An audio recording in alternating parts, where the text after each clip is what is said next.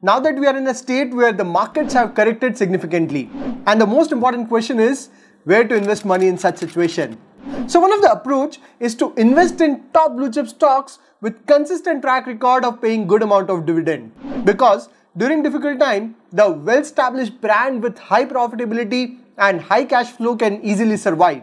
In fact, it also gives them the opportunity to acquire struggling business and gain more market share. Hey everyone, my name is Sahil and this is my Perseverance Academy. In this video, I want to discuss 5 stocks that have a consistent track record of paying a good amount of dividend and are currently available at very good valuation.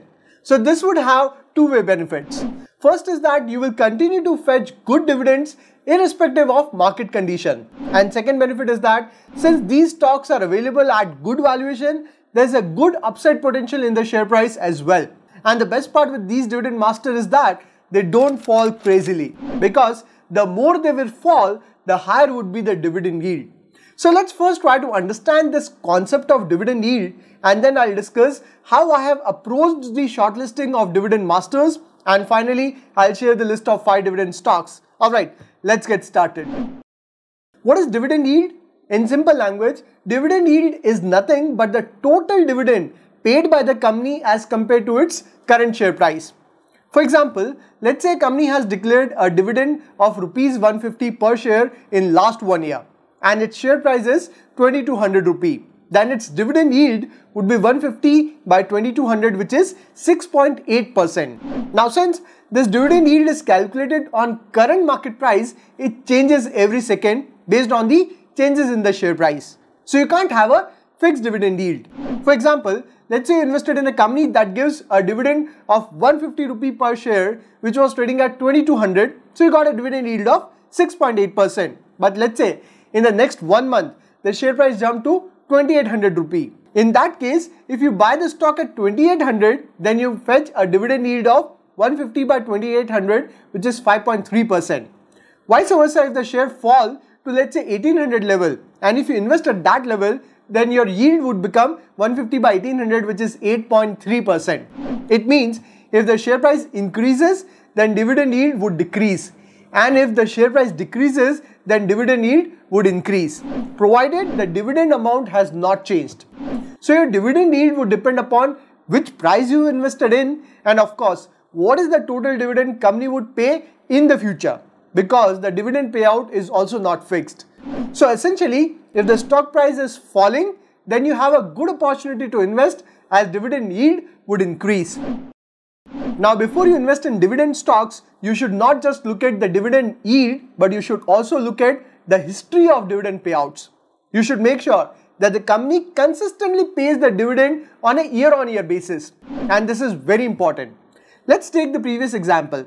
So if a company has paid a dividend of 150 per share in last 1 year and available at 2200, its yield is 6.8%, which is very attractive, and you end up investing in the company. What if next year the dividend fall to 50 rupees per share?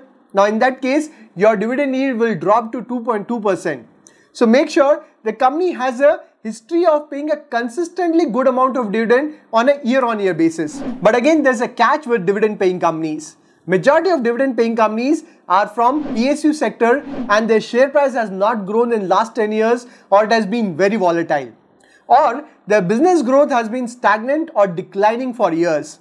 Now as an investor, you don't want to invest in companies that are not growing in terms of share price. Yes, they might pay a decent dividend, but the expectation is that their share price should also appreciate in the future, and for that, their business should grow.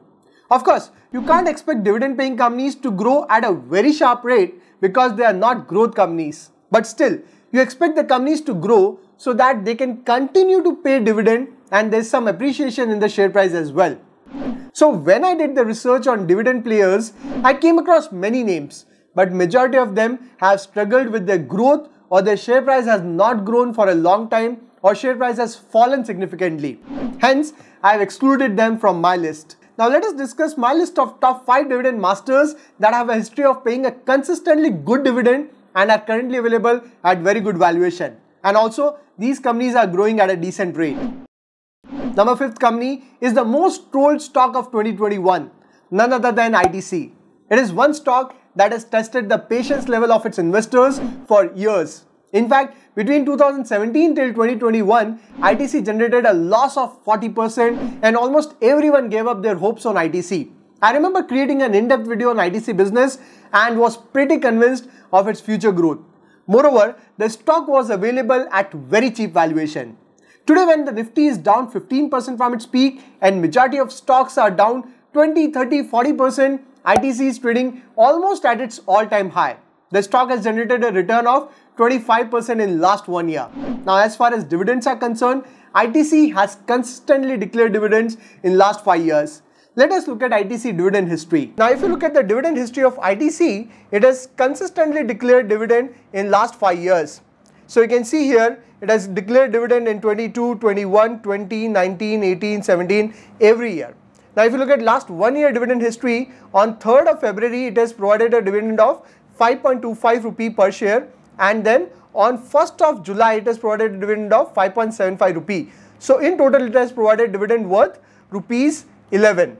Now it is currently trading at levels of rupees 260. That means it has got a dividend yield of 4.2%. So if you divide 11 with 260, you will get somewhere around 4.2% dividend yield, which is pretty good. And you can check it for previous years as well, and you will find similar yield year on year. Next, if you look at the revenue and profit growth, look at this. There's a consistent growth in the revenues of ITC year on year. It was 26,500 crore in 12 and currently it is 58,455 crore. So consistency is there. Although the growth has not been that high, its CAGR growth in revenue in last 10 years is 8%. And if you look at the profitability, again there is a consistent growth in the profit, 6,000, 7,000, 8,000, 9,000, 10, 11, 12, 15 and it is 14. So from 6,000 crore, it is currently at 14,000 crore. Again, consistency is there, but the growth is around 9%, which is not that high, but also not bad for a dividend company like ITC. Now, if you look at the share price movement of ITC, it is currently at levels of 258 and year to date, it has given a return of 17.75% and in last 1 year, the return is 21%. And in last 5 years, if you see, obviously the market, it has fallen quite a lot, 40-50%, but since then it has recovered very well. At current levels of 258, ITC is trading at a P ratio of 21.47. That still looks undervalued to me. So in spite of generating 25% return in last 1 year, ITC is still looking undervalued. ITC is one of the top companies in terms of free cash flow. In last 3 years, it has generated a free cash flow of almost 32,000 crore rupees. Hence, one of my top pick for both dividend yield and share price appreciation. Number 4th company in my list is NTPC. NTPC is into the power production and sale. Now there are 2 reasons for shortlisting NTPC. First is due to huge energy crisis all over the world. So there is a high demand for power. Yes, there is a structural shift from power production from coal to renewable energy, but that won't happen overnight. So still, we have a dependency on coal. So due to high demand for power in near term, NTPC should benefit from it.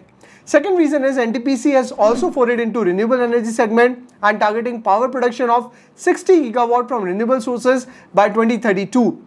That would be around 30% of its total power production by 32.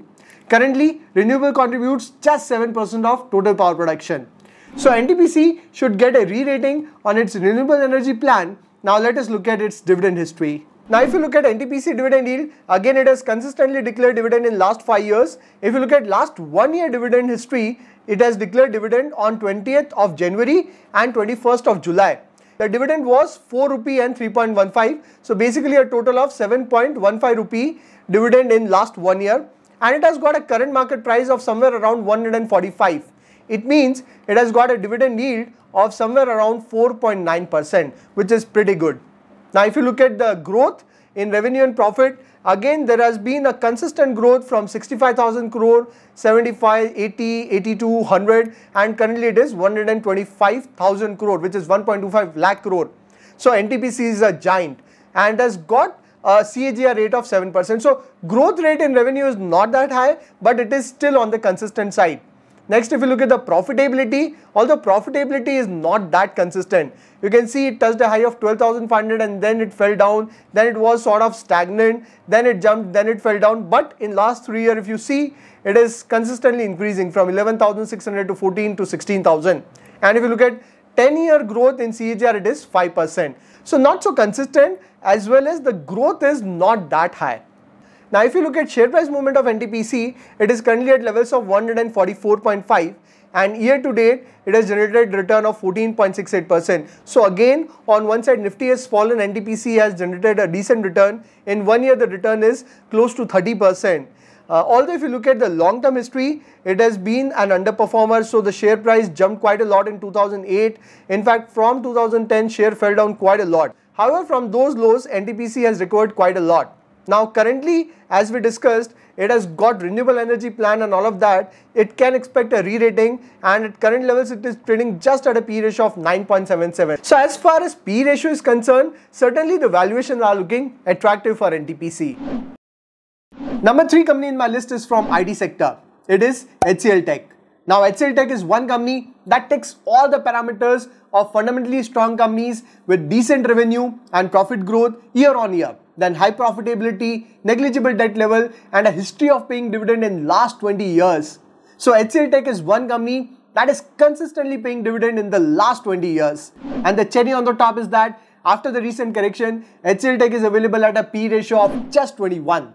Let us look at its dividend history along with financials. Now if you look at HCL dividend history, again it is one company that has consistently declared dividend in last 20 years. So if you look at last 1 year dividend history, it has declared dividend on 1st of April, then 24th of December, then 15th of September, then 7th July and 13th of April. So 5 dividends in last 1 year, and the total dividend is somewhere around rupees 60, and it has got a current market price of around 1050 rupee. So if you divide this dividend with the current market price, the dividend yield would come somewhere around 5.7%, which is fantastic. And if you look at the growth of HCL Tech, look at this consistent increase in the revenue from 20,000 to currently at levels of 85,000. That's a brilliant growth. Look at this, a CAGR growth of 15% year on year in last 10 years. And if you look at the profit, again brilliant growth in profitability. It was 2,400 crore and currently it is 13,500 crore. So look at this increase in the profits year on year, and the CAGR growth is 19%. So brilliant growth in CAGR as well. Now if you look at the share price movement of HCL, it is currently at levels of 1,050, and again year to date it has fallen by 20%. Now if you look at the valuation at current levels, it is trading at a P ratio of 21.1, which is looking very, very attractive considering the bright future growth prospect, the way it is growing. It has got high profitability, negligible debt to equity, and again a very high dividend yield. Now as far as future is concerned, the future of Indian IT sector is very bright. So HCL should grow at a good rate in the near future, and at current valuation, HCL is available at a stellar deal. Number 2 stock in my list is Bajaj Auto. Over the past few years, Bajaj Auto has struggled a lot.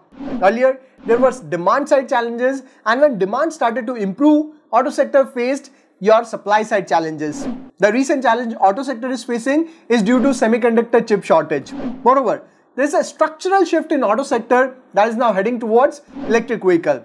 And at this point in time, there is no auto company in two-wheeler and three-wheeler segment that has emerged as a leader in electric vehicle. In fact, a lot of new players have emerged in electric vehicle space.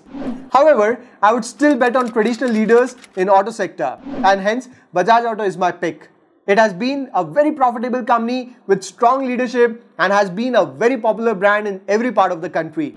Bajaj Auto has already launched the electric version of Bajaj Chetak, and I believe that once the auto sector would revive, Bajaj Auto will also bounce back.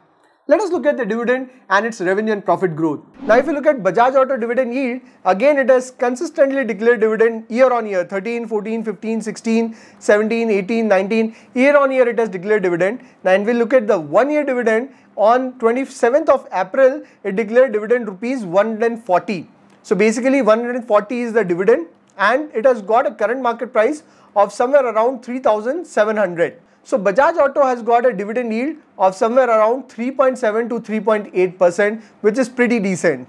And if you look at the growth in revenue and profits, again the growth has been stagnant, and one of the reason is because of the stagnation in the auto industry. So for last 4-5 years it was stagnant, and then it fell down, and again it has gone up, and CAGR growth is 5%.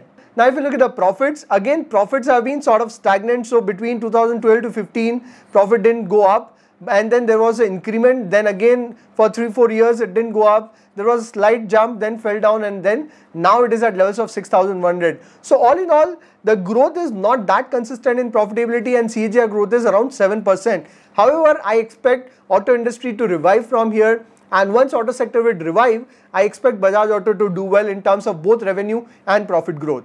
Now if you look at the share price movement of Bajaj Auto, it is currently at levels of 3,640. And year to date, stock has jumped 11%. In last 1 year, stock has fallen quite a lot, so it fell down almost 27-25%, and then currently the fall is 15% in last 1 year. All in all, if you see, it is 5.37%. Again, if you look at 5-year movement, the returns are not that good. But like I said, once auto sector would recover, I expect Bajaj Auto to also do well. Now, if you look at the PE ratio, it is currently at levels of 17.08, which is looking very reasonable for a company like Bajaj Auto. Now, final stock in my list is from small cap sector. It is Polyplex. Polyplex has a market cap of just 7,000 crore. Now, interestingly, in spite of being a small cap company, Polyplex is one of the consistent dividend players. By the way, Polyplex is basically into your film manufacturing in flexible packaging industry. For example, it manufactures retort pouch, wafer bag, rice bag, etc. Then it is also involved in solar panel back sheets, wire and cable overwrap, etc. Let us look at the dividend and its revenue and profit growth. Now if you look at Polyplex dividend yield, again it has consistently declared dividend in last 5 years. It has declared dividend on 14th of February, then 15th of November, then 25th of May, then 16th of August. So in last 1 year, it has declared dividend 4 times, 3 interim dividend and 1 final dividend. A total dividend declared is rupees 100 per share. So if you look at it, it has got a current market price of somewhere around 2,330, and with that it has got a dividend yield of somewhere around 4.2%, which is pretty good. Now if you look at share price movement of Polyplex, in last 1 year, the share has generated a return of 113%. So this is one company that has consistently grown in last 1 year. In 5 years, the growth has been 399%. And so basically currently at levels of 2,330, and look at this, even at that levels, it is at a P ratio of just 14.39. So still, in spite of growing more than 100% in last 1 year, it is looking very reasonable in terms of its valuation. So in this video, we discussed the 5 stocks with a consistent history of providing high dividend and have a very high dividend yield. This provides dual benefit of consistent earning in the form of dividend as well as share price appreciation in the long term. My list include ITC, NTPC, HCL, Bajaj Auto and Polyplex. All these companies have high profitability, consistent revenue and profit growth and negligible debt levels. And the best part is that after the recent correction, they are available at a very good valuation. So what is your take on this? Have you invested in any of these shares? Let me know in the comments. To learn more about identifying quality stocks, you can explore my online course on money management. I hope you will find this video useful. I'll see you in the next video. Till then, take care.